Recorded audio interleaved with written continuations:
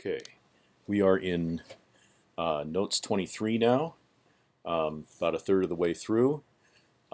We've already discussed dispersion Paraxial equations, and we're about to go into retarded coordinates. And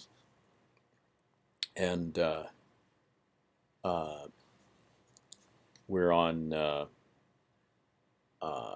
page 82. So we have just developed, using the Muir recursive square root approximation, right or wrong as it may be, it's accurate enough, and it's gotten us to an intermediate state where we have developed a 45-degree one-way extrapolation equation, which can represent waves going up or down depending on whether we pick the plus or minus sign. The minus sign for upgoing waves for migrating under the exploding reflector model. And it has, instead of just second derivatives like we find with the 15-degree extrapolation equation, it has third derivatives. Okay, if we go to fourth derivatives, then we're really talking about a 60-degree extrapolation equation. Okay, this is an intermediate step, and this has four terms for us to put through finite differencing. Okay, and that is still, we'd like to reduce the number of terms insofar as possible. And so, given that we're using upgoing waves and paraxial wave equations, there's this concept of using what are called retarded coordinates. We make the coordinate system itself follow the wave up. Okay. And in that way, we can lose one of those four terms and only have three terms to finite difference. Okay, so on page 83 now, in Notes 23, we have an introduction to this retarded coordinate concept. So we have a vertically propagating wave field with constant velocity. And using that simplification, let's shift the coordinate system so it stays with the upgoing wave. All right, and we'll just attempt a coordinate transformation from the coordinates that we x, z, and t that we're already quite familiar with to the retarded coordinate system, which is the primed coordinates x, z, and t again. And x prime is equal to x, z prime is equal to z. So no, really no transformation there. But t prime is retarded because it's equal to the time t with something added. Okay, so it's going to be later than it should be. T prime is later than t by how much? By z over v. Okay, which is the amount that the wave is going up. Okay, so this is a coordinate system for a retarded coordinates for an upgoing waves, which of course we're using for the exploding reflector model. Now this, here we're using a constant v, and we'll talk about how to get away from that in just a second. So we're going to begin with our our downward continued data, whatever slice of it we have, x, z, and t, and we're going to convert it to a retarded coordinate system where x is equal to x prime, z is equal to z prime, but t is equal to t prime minus z over v. All right, so that's just solving for t instead of t prime. And this retarded wave field, we won't call it p anymore, we'll call it q. Okay, so q will show up in a lot of our programs, and it's really the pressure wave field p, but in retarded coordinate system, in this moving coordinate system, which is x prime, z prime, p prime. Now, of course, we need the Jacobian of the retardation, the relations between the derivatives, right? Because we're essentially wanting to create less of these terms. Each of these terms involves a whole bunch of derivatives. So we gotta have know what an x derivative and what its relationship is to a x prime derivative, right? And that's how we will retard the whole equations, by knowing the knowing how to retard the derivatives. All right, so what does d dt become?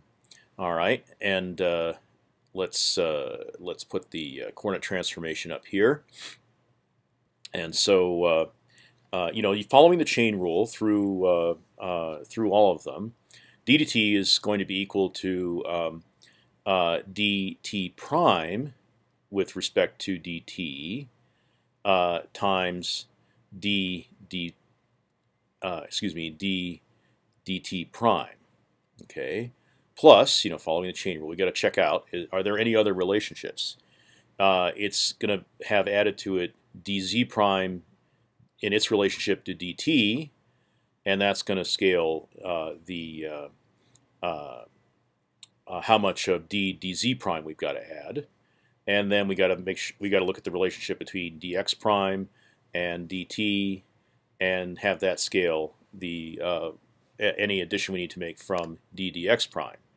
Okay, so what is the derivative of x prime with respect to t? Well, x prime is equal to x, and dx dt is equal to 0. Okay, so there's no addition there on the right hand side here.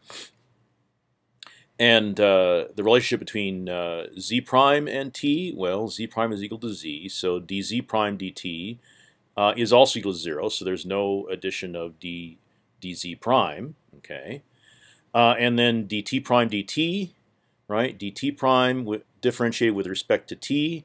Okay. That is, there's just a t there. This term has nothing related to t, so it just gives us 1. So ddt is equal to ddt prime. Okay, surprise, surprise. Let's look at dz, and so we have this is what we're going to substitute in for ddt, ddz, and ddx. All right. So let's take a look. dt prime dz. Let's see. We take the derivative of t prime with respect to z. And the z derivative of the t term gives us 0, and the z derivative of the term z over v, that leaves us with 1 times 1 over v. Okay, so we got 1 over v times ddt prime, and okay, I'll just keep scrolling here, and then the relationship between z prime and z. Okay, will give us a 1. Okay, so we have 1 times ddz prime, and then the relationship of x prime versus z, right? X prime versus z gives us a 0. But here, we do have to add something, right? In everywhere in the equations we see a z derivative, we've got to substitute 1 over v times the dt prime, and plus ddz prime.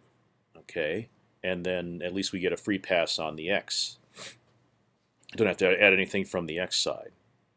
Okay, so the converting from a z derivative, which our wave equations do have some, becomes 2 terms instead of 1. So how is that going to eliminate a term? Well, you'll see. Okay, now what about the x derivative? Okay. T prime has no relationship to x, so that's 0. Z prime has no relationship to x, so that's 0. X prime is equal to x, so dx prime dx is 1, and so ddx is equal to ddx prime. Okay, no problem there. And so here's a summary of what we substitute into our wave equations. All right. So for the time derivative, we just substitute the t prime derivative. For the x derivative, we just substitute the x prime derivative. For the z derivative, we have to substitute 2 derivatives, added together: 1 over v times dt prime plus ddz prime. Okay. So let's try converting some one-way paraxial wave equations For upgoing waves now, all right, I'm going to choose that negative sign where I have that possible, okay, and put it through, and let's see what happens when we put them into retarded coordinates. Okay, so we take the 5-degree two-term upgoing wave equation, okay, which is dp dz is equal to 1 over v times dp dt, right? P sub z is equal to 1 over v times p sub t. So the z derivative converts to 1 over v times, now in the retarded coordinate system we have q, not p, so dq dt prime, so that's q sub t prime, plus, okay, we have 1 times dq dz prime, all right? And then the t derivative becomes 1 over v times dq dt prime. Okay, we got 3 terms instead of 2, but look at what happens here. On both sides, we've got a positive 1 over v dq dt prime. So we just strike that from both equations, and all we've got left is 1 term, right? We've got dq dz prime is equal to 0, all right? Which means that the wave field doesn't change, okay, as we follow it up, all right? I mean, it changes in z, right, because it's moving up, but it doesn't change in z prime, which is following the wave field up. So we've simplified the wave equation with the wave equation because we're following the upgoing wave up. Can we reproduce this with the others? Okay, the 15 degree has 3 terms.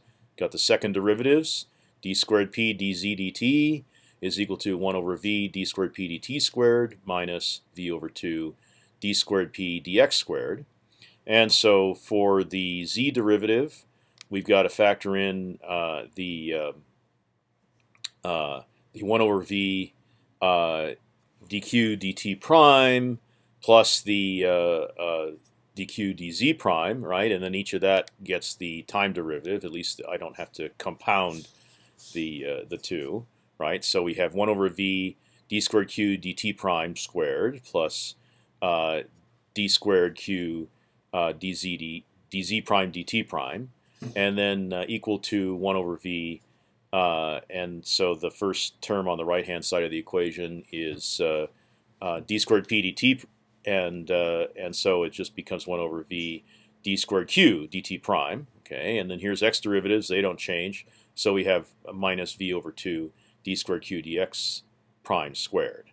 All right, and you can see that on both sides we have a 1 over v d squared q dt prime squared. Right? We strike that from both sides. We got 2 terms left. Okay, only 2 terms to finite difference. That's going to make our initial attempts at finite differencing much easier. We can handle dips, structural dips, angles of propagation under our exploding reflector model, structural dips up to 15 degrees. Okay, so this is useful, and we've simplified it. Upgoing waves, holding to our assumption of the exploding reflector model. And so what we're left with is d squared q dz prime dt prime is equal to minus v over 2 d squared q dx prime squared. Okay. Now the 45 degree equation. I'll start using my subscript notation. I'll start voicing that more.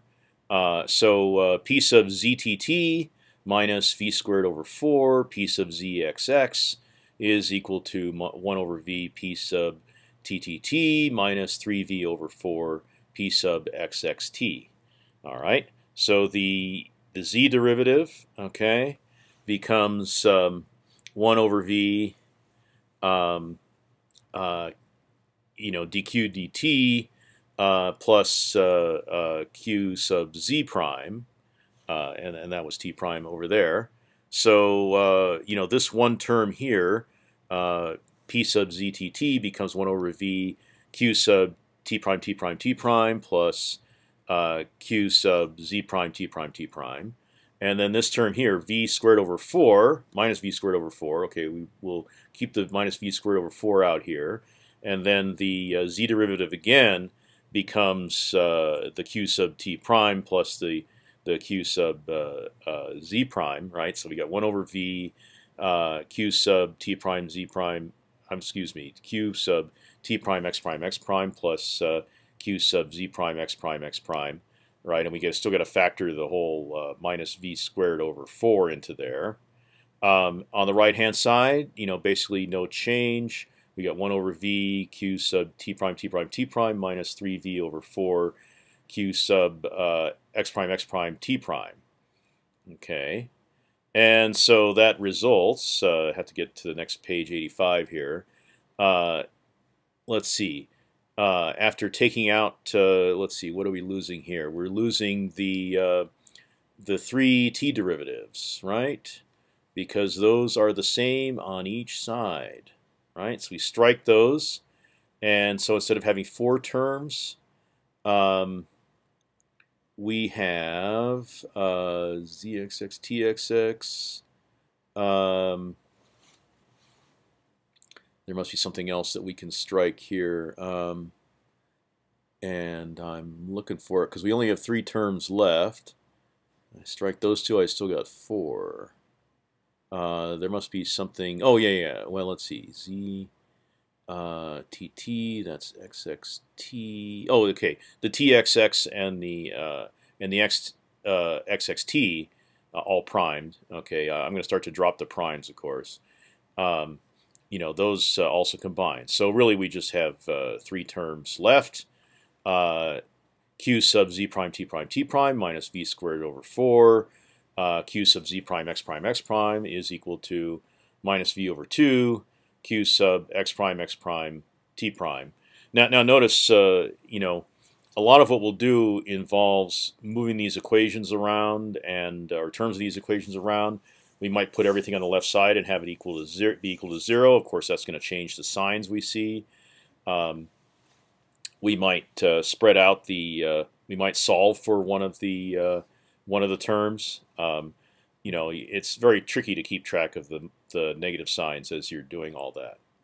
So as we'd hoped, the retarded equations for 15, 5, 15, and 45 degrees all have fewer terms and are going to be easier for us to find a difference and find a useful downward continuation method, up to fairly high dips. We could go through and try retarding the full acoustic wave equation. I won't go through the detail of that. Because we're only following half the wave field with the retarded coordinates, right? We're not following. We're only following the upgoing waves, say. And we're not following the downgoing waves. So we start with three terms: p sub zz plus p sub xx is equal to 1 over v squared p sub tt. We end up with 3 terms in the retarded coordinates. Okay, even for constant v, and it's p sub z prime plus q sub x prime is equal to minus 2 over v q sub z prime t prime. So there's no gain there. If we have waves going in all directions, we don't have any reason to use a retarded coordinate system. If you remember the 15-degree paraxial wave equation, though, in retarded coordinates, you might remember that it's got q sub x prime is equal to minus 2 over v q sub z prime t prime, right? And that's like 2/3 of the wave equation. The only thing that the full wave equation has that the 15-degree retarded equation doesn't, amazingly enough, is this d squared q dz prime squared.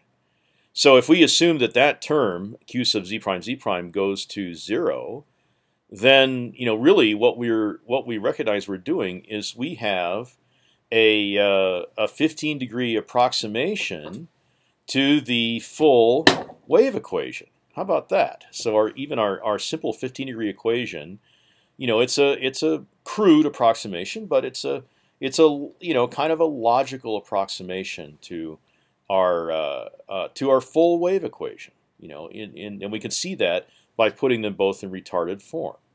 Amazing. So that gives us a that gives us a way of handling this, of thinking about what our wave field approximations are bringing us. And I'm sorry that I forgot to I forgot to rotate these pages before, and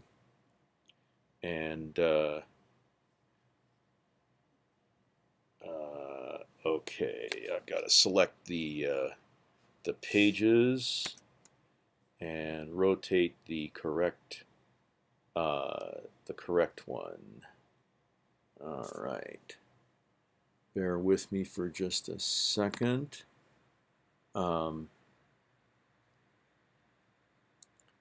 While I remember how to do that.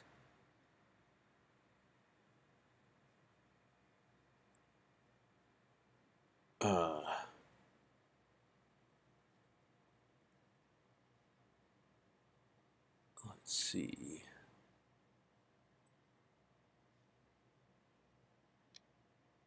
Page thumbnails, that's how I do it. Now I can select this page and I can rotate just that one. Okay, so we're a little better off now. I can collapse that and collapse the tools. All right. Go back into read mode there. So on page 86, and you know, people have used this over the years. I give you a whole summary of the Paraxial equations, and you know, these are for constant velocity, just for simplicity. They don't even allow downward. They don't even allow the z direction changes in velocity.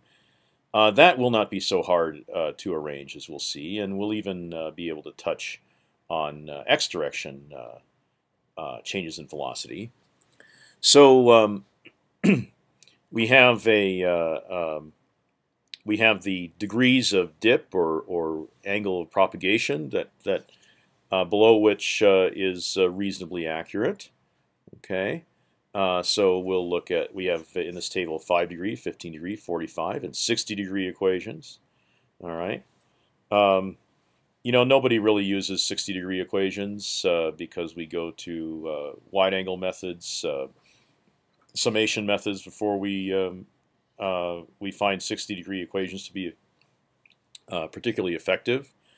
But there it is to show you the logical development. This is the Muir continued fraction square root expansion, you know, starting at 1, and then with its further expansions there, showing the recursive nature of it. And here's the dispersion relation that results from that approximation. And for that and the next column, which is the Paraxial wave equation that gets the Paraxial wave equation. You know, we've preserved plus for the downgoing waves and minus for the upgoing waves. Okay, so you can take your pick. In lab 8, you will use downgoing waves, and so that's a warning. You'll have the you know, you're going to use an advanced wave equation instead of a retarded wave equation, and you're going to be using the positive sides of this. For migration, you're going to use upgoing waves and the retarded equations, just like I showed you. And the so you see here the dispersion relations, you know, getting successively more complicated as time goes on. Basically, especially in terms of the power of omega, right? That you have to clear from the denominators. And then the wave equations that we've developed, 2 terms for the 5 degree, 3 for the 15, 4 for the 45, and 5 terms each with fourth derivatives for the 60 degree. Okay, but a very nice progression of difficulty there, and you know, you don't really get to diminishing returns on this until you computationally, until you have until you get to 60 degrees. 45 is well worth implementing for extra accuracy and extra dip. For now, on the right-hand column is the retarded wave equation we're actually going to finite difference and use. Why, you know, how are we going to get our waves into the retarded coordinate system in the first place? I'll have to show you that. Okay, that's a trick that we'll do. So we have you know, one term for the 5 degree, 2 for the 15, 3 for the 45, and 4 for the 60 degree. Okay, so you know, we can have a whole progression here, and you can pick the one that you need to use and finite difference it. All right, so you know, migration methods using these previous this page 85 table of equations, they can be called phase shift migrations. Okay, and they also can be made to work for velocity as a function of z. Okay, now let me see if I can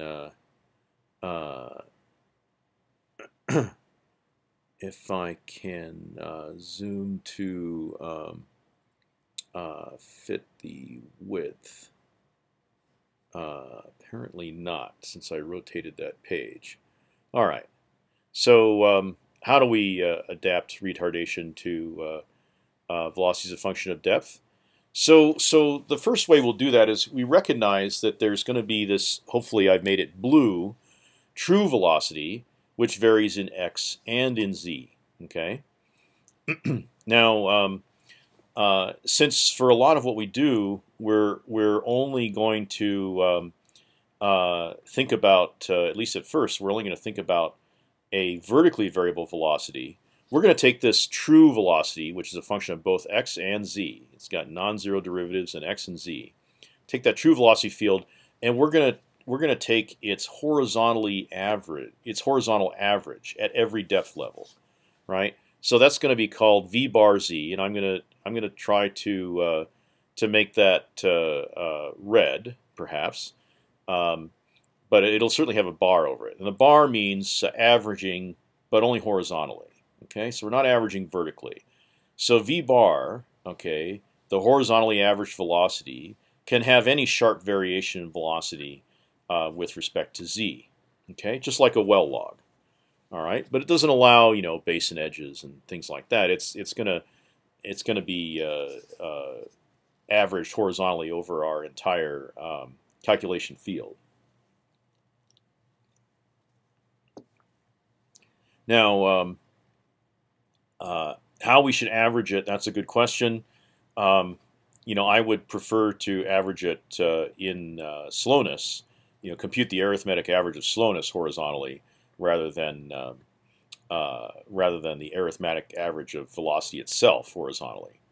But that's kind of a nicety in the cases where we will, you know, set blue v, the true laterally variable velocity, against the horizontally average velocity, the red v bar. That's not going to be an issue. The horizontal velocity differences will be slow. Okay, and we're going to refer to that as you know, thin lens effects of velocity. All right. So with those slow variations of velocity, it doesn't really matter how we compute the velocity average. In defining the retarded coordinates, you know, we set the t prime to be equal to t retarded by adding some time t0. All right, and we had made t0 equal to z over v, the depth over the velocity. Okay, so that worked for constant velocity. And so now, you know, we're recognizing that we're adding a time t0. Well, we can just sum it up, you know, over whatever to whatever depth we're going.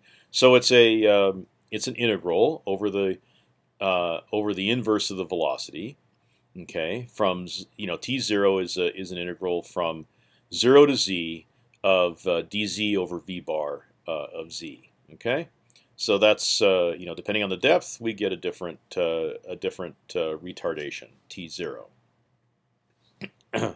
and that's going to help us go from the wave field p to the retarded wave field q. Now in the frequency domain, okay, interestingly enough, now we're going to use kind of a mixed coordinate system here, and I didn't really introduce this properly in the notes, but let me tell you now. We're actually going to keep our data in the x domain. We're not going to horizontally transform it, but we're going to transform it from t to omega. And this is always pretty easy, right? Because we don't have uneven spacing in the t domain. I mean, we might well in the x domain. But in the t domain, we always have even spacing. We always have the same number of time samples. We always have the same sampling. So, it's very easy to do a transform from t to omega with almost any data set. So, and we get certain help by leaving our migration in the omega domain. Now we're going to get away from that later on, but for now, we still have the z domain, so we can have velocities that vary in z. We still have the x domain, so we can have velocities that vary in x. We can have uneven spacing in z or in x, right? So, we can do a lot, but just by transforming to omega, from t to omega, we find we have an analytic solution for the retardation. Okay, and it's just a time shift. We use the the retardation is adding t plus t0. It's a time shift. Okay, so the time shift according there's a Fourier theorem for the Fourier shift theorem. Okay, and that means that in the omega domain we multiply by e to the I omega t0. T0 is the time shift, right? That's the retardation. So we take our data in z and omega, and we multiply. Actually, I probably should have done this otherwise. Oh no, the retarded data times e to the I omega prime t0. That's fine. Are we shifting forward or back? Are we shifting into Q or out of Q? And this is the shifting out of Q. Okay. So we can do all our calculations in the retarded domain. Then we want to go back to the actual z domain instead of z prime, for instance, and time domain instead of t prime, right? And you can see the Fourier dual of t prime is just omega prime, right? So we just do this apply the shift theorem. So that's how it's going to work. We're going to at every z level, we're going to do our downward continuation, based on a retarded wave equation, and then we're going to shift it, with this simple application of the shift theorem in the omega domain, actually omega prime, back to the unretarded domain. Okay. Now we are going to need dp dz for substituting into the approximate dispersion relations. And we need dt0 dz, which is equal to 1 over v bar of z prime in this case. But remember, z prime is equal to z, so that's not too much trouble. We need that to put into the equations everywhere we see v, right? So here's dp dz is equal to dq. This is the oh, okay. So everywhere in our wave equations that we see dp dz, we got to substitute. This is a retardation for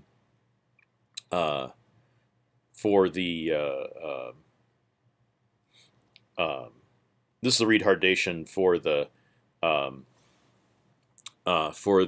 v bar of z, right? It's vertically varying velocity, horizontally averaged. From some real, laterally varying velocity field. Okay. So, everywhere we see a z derivative in our original, unretarded wave field, to retard it, we had put in, substituted a two-term z derivative, right? And here's what it is for the in the omega domain. Okay, so it's everywhere we see the z derivative again in the omega domain. We have q sub z prime times e to the I omega prime t0 plus q. Okay, that's the wave field itself. So that's undifferentiated times I omega prime over v bar of z prime. Okay, times e to the I omega prime t0. Okay, and so dp dz. Okay, we could pull out factor out the e to the I omega prime t0, and then we can put in these two terms dq dz prime plus I omega prime over v bar of z times q itself, the wave field. Okay, so now let's form some retarded equations from the dispersion relations. Okay, and looking at the 5-degree, right? What we've really got here is dp. I'm sorry, k sub z, right? The z direction wave number is plus or minus omega over v in the 5-degree equation. Okay, that's the 5-degree equation.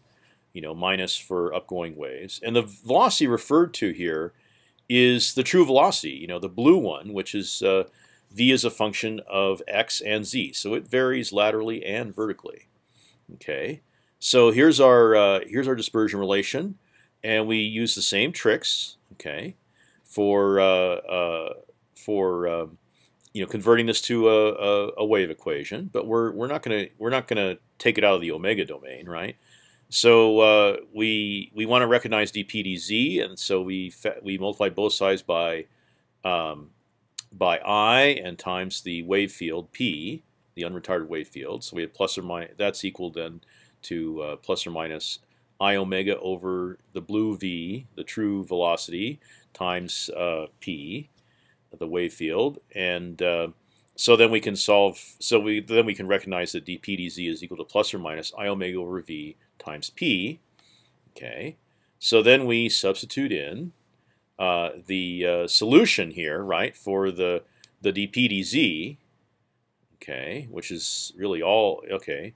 So you just substitute that in on the left side, still in the omega domain. So we have e to the I omega prime times t0 times the quantity q sub z prime plus I omega prime over v bar of z prime times q, and that's equal to what we had on the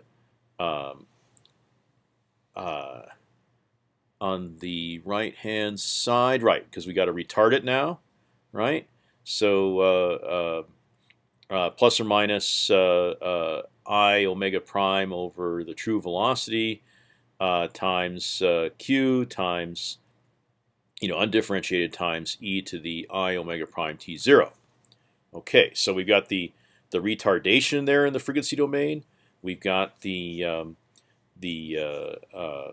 vertically variable and horizontally averaged v bar of z prime or z, doesn't make any difference. We put in the definition of the z derivative of the wave field, right, on the left side. We got the retarded wave field on the right side. Okay, and so we combine this and we get dq dz prime, right, which is what we need for downward continuation. Okay. And we find that it is this fairly simple factor times the wave field itself. Okay, and the factor it involves the retardation. It involves the horizontally averaged v bar z, which is brown. Okay, and it involves the true velocity. So what happens here? Right, we have in here, I times plus or minus I times this quantity omega prime over v blue minus omega prime over v bar of z. Right. What if we started what if there was no x variation in the blue v, right? It was exactly the same as the v bar of z, so no lateral variation, right? Then this is going to give us 0 in here, and we have dq dz prime is equal to 0, which is the 5-degree equation that we had. But now we've adjusted by just handling the v bar z. Suddenly we have a solution where we have laterally variable velocity, and it's not too complicated. It can actually work. Okay. All right. Now here's a 15-degree equation. Okay. Let's step it up a bit, and again, we recognize where we have the true blue v. Okay, I should have it on this term too. Yeah, that's next to the x derivative, right? So we convert to dq dz, and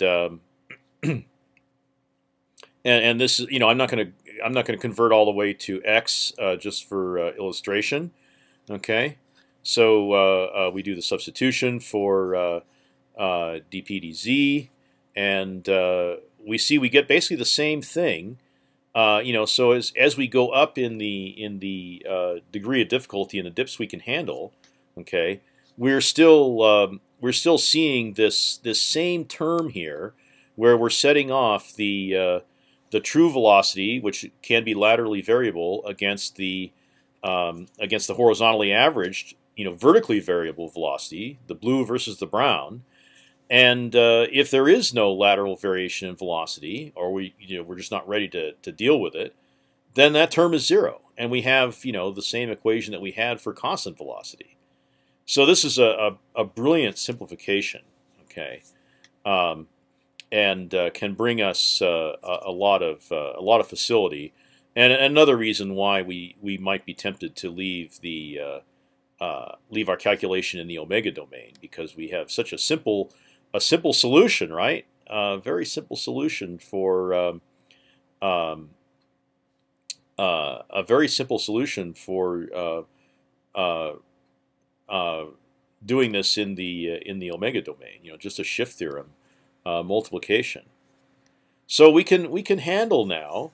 Dropping out of this is an ability to handle some lateral velocity variation. Okay, how about that? So let's separate the terms. All right. In the 5-degree equation, all right, then we only have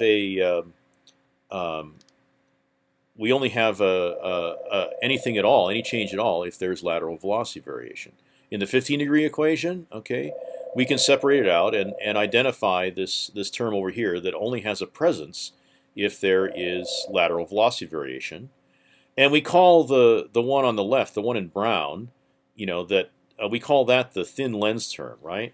So we can allow here some lateral velocity variation, and in this way, we can separate it from what we're doing. The x derivatives, and that's all wrapped up in this kx term here, and that has to use the real velocity, and perhaps we can if we implement that in finite differences. Okay, so that we call the diffraction term. Okay, that's the curvature of the wave field laterally, right? And that's important, of course, for the 15-degree and for the 45 and the 60. But we find at the root of all of those, okay, is this thin lens term that actually lets us handle the lateral velocity variation despite being in the omega domain. Okay.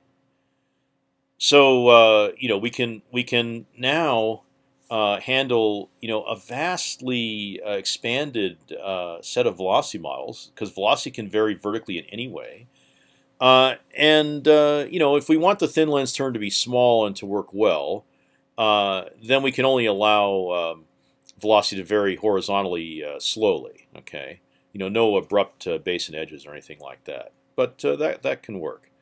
So we have a propagation term and an interaction term. We got the diffraction term. We got the propagation term, which essentially is doing some of Snell's law here. All right, interesting way of looking at that. The constant velocity retarded equations on page 86, they all give the diffraction terms, and they're equally valid for velocity as a function of x and z. All we have to do is add the thin lens term. Okay, and the solution of the thin lens term is analytic in the omega domain. Okay, we have dq dz prime, which is plus or minus I omega times 1 over v blue minus 1 over v bar of z, which is brown.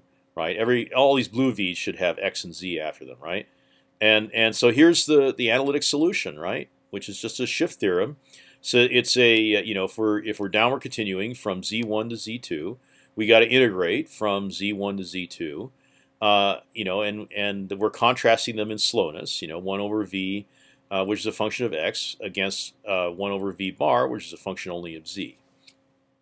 And we do a shift based on that t0, on that retardation. Okay, and here we come to a really signal part of the definition of migrations. Okay, depth migration, okay, which is supposed to get depth more accurately, includes the thin lens term. All right. Now that means that you have to know something about the lateral variation in velocity. Okay, and that takes a lot more work. Okay, than time migration. Okay, which omits the thin lens term. And means and you use that. There's no point in using the thin lens term or any other depth migration, as they're called. There's no point in using those when you don't have the lateral variation in velocity characterized. Okay, if v is a function of x is poorly known, then there's no point in using a thin lens term because that'll just confuse the issue more. So whether you're using a 5 degree or a 60 degree migration, if you don't have that lateral velocity variance information, you might as well use time migration. Okay, but if you do have it, there's an easy way to include it, and Lab 8 will explore that. So in practice, at each z step of downward continuation, we split the process by first applying the thin lens extrapolator, and then subsequently the diffraction extrapolator. Or we could do it the other way around if we wanted to. And so long as our z steps are small, it's fine. It works just fine. Okay, the variations we get will be no problem. So now that we have a set of wave extrapolation equations that can handle some smooth, laterally variable velocity. The way I write it is that the v as a function of x and z is close to the horizontally averaged v bar, which is only a function of z. And here, is the analytic solution for the retardation, right?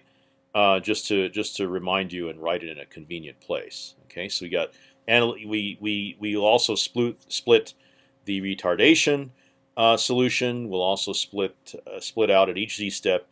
So we'll separately solve the retardation. We'll separately solve the thin lens term. Okay, and so we are ready now to get into finite differencing and figure out how we can actually solve these equations.